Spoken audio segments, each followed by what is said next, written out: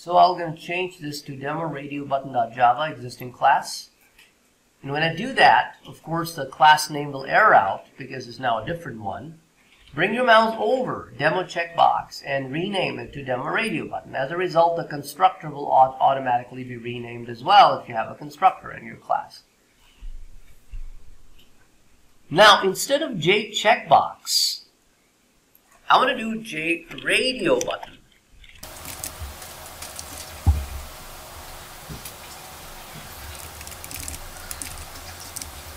So now I selected these 4 lines and I went under Edit, Find, Replace. I'm asking that look for JCheckbox in these 4 lines and replace them with JRadioButton.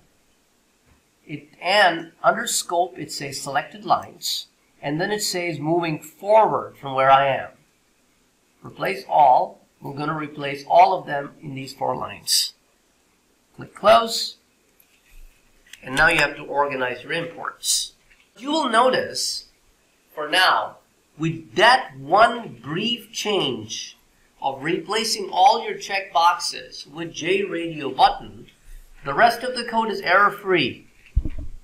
Because the working of the radio button and working of the checkbox by default is exactly the same, they can be checked or unchecked, selected or unselected. Checkboxes are mainly used when you want to select all items or some of the items. Radio buttons are always used to select one of the many items. So now when you run this, you will be able to see that all those checkboxes are now being changed to radio buttons. If I select VB.net, it selects VB.net. When I select C#.net, VB is still selected.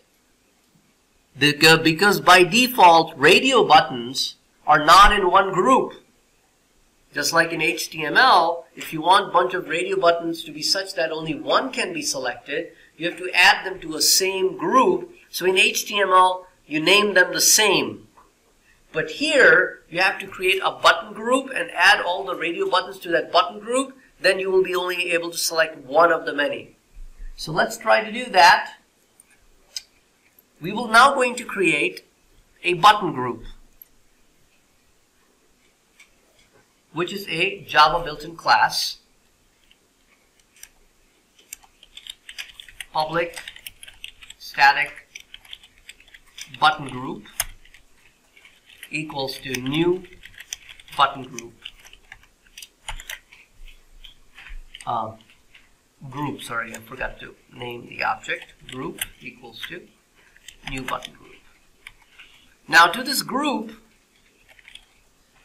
I would like to add each one of my courses, which this instruction I'm going to do in the main.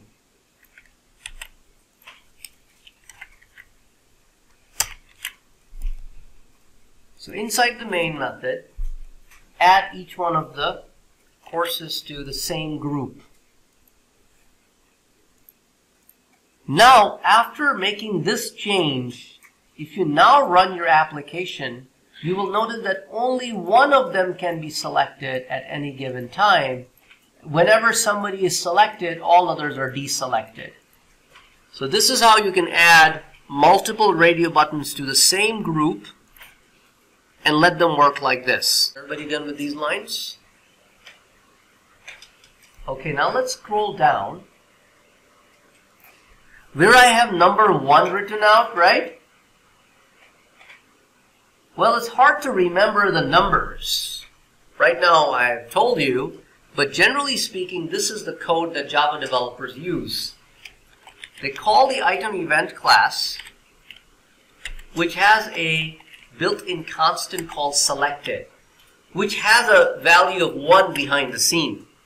But this way, you don't have to remember 1 or 2 or 0 or whatever. Similarly, there is deselected. Just like there is selected, there is deselected. So now when I run it, the working is exactly the same as before. Now in this particular method, since all of the checkboxes are in a group and only one can be selected at any given time, so unselected is never displayed.